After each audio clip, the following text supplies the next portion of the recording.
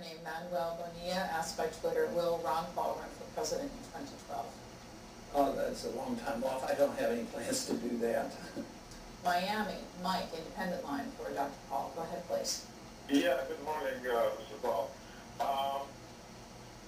Supposing we enforce one single labor law, equal compensation all over the world, minimum wage compensation, just that single law, could you please count what would be the economic result if we only enforce that and don't bring anything else?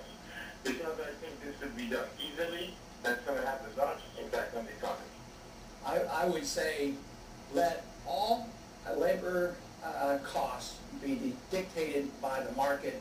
Let not the government have any interference in what the price of labor should be, whether it's minimum wages or artificially high wages by force of government.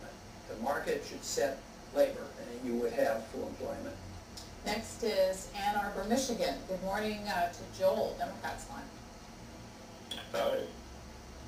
Joel, you're on the air. Congressman Paul, I'm afraid I lay the blame at the door of the legislature. Why is that, sir? Well, you know, in particularly times like this, we need to help our suffering neighbors. But the legislature refuses to tax and instead accomplishes its goals by letting the Fed inflate the currency. I wonder if you could comment on this. Well, whom are you going to tax? People are paying too much taxes already, so that's not going to work. But I agree with your statement. Look to the legislature; they are the source of the problem. Yes, they're in collaboration with the Federal Reserve. But if you're going to start bailing out and you don't want the Fed involved, that means you're right. You have to raise taxes. But raising taxes right now in the midst of a recession or any time it just destroys capital, and capital is what's in the banks is true savings, and then you don't have anybody to invest in, build businesses, and create jobs. So you don't want to tax, and you don't want our government to go into further in debt, and you don't want the Fed to print. But I would not think for a minute that any solution, any good, could come from raising taxes in order to prop up a system that we created in the legislature. So I agree probably with half of what you're saying.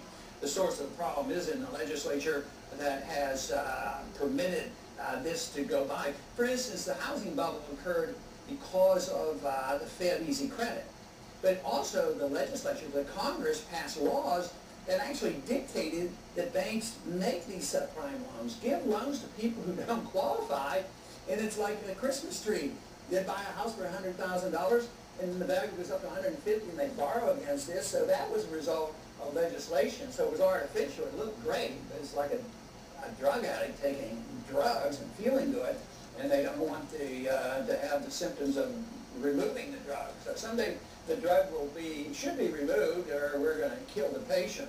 What about a tax specifically to fund the war in Afghanistan?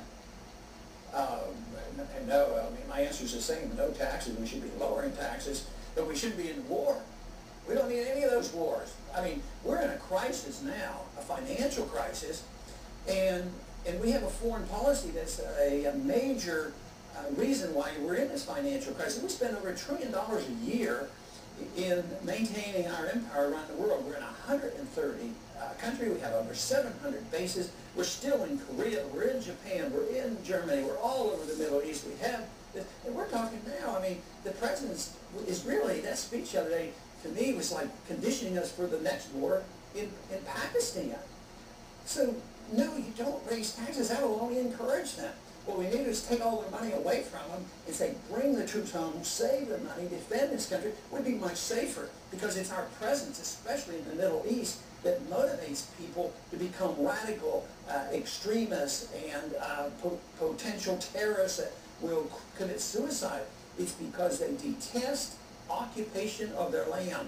And we get into trouble and we think, oh, we need to occupy more countries, only compounding our problems, both internationally and for our safety, but it also compounds our financial problem. I think the worst thing we could do is raise taxes to pay for that war.